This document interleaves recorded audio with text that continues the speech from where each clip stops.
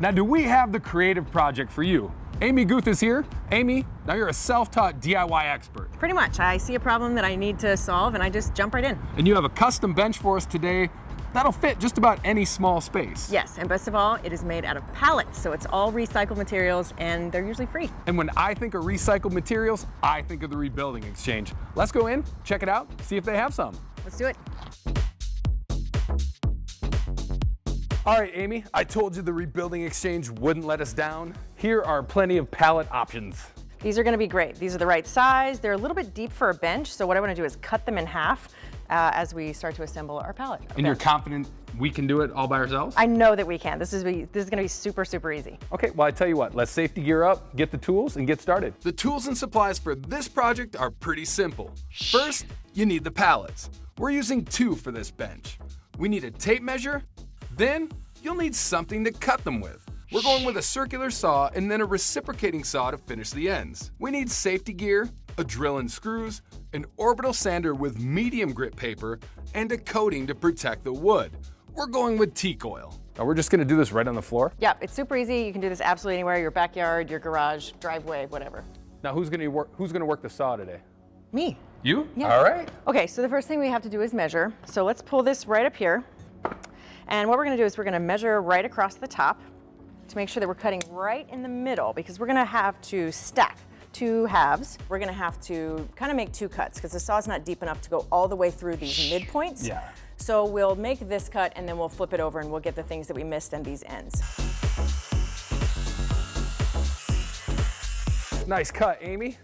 All right, so we got that part, so now we're gonna flip and get these ends and the edges. Time to bring in the reciprocating saw? Definitely. And you know what? I'm not gonna do all the work here. I want you to do some work too. You do Really? this. Yeah, you do this part. You've never seen the show, have you?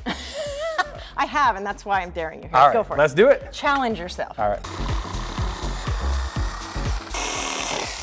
Oof. Gorgeous. That was hard work. I'm sweating. I think we need to take these pallets and make a bench ASAP because I need a place to sit down. Fair enough, let's go. All right.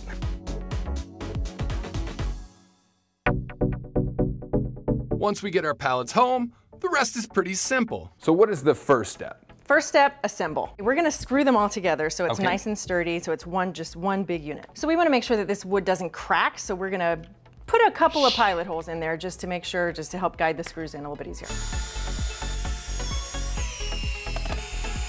So a couple screws in front and a couple in the back and we should be good to go with this. That's it, yep. And we're just gonna repeat that on each layer and then we are all set. This is super, super easy. All right, cue the montage.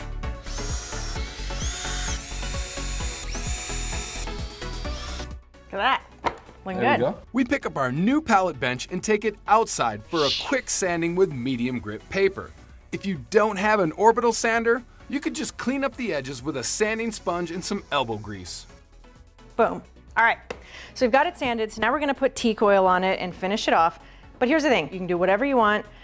That's the beauty of pallets. I see you have the oil ready and a couple rags, so that Yep. means you're gonna put me to work on this as well. Exactly. We go to it with the rags and a brush, which will help get the oil into the cracks and corners.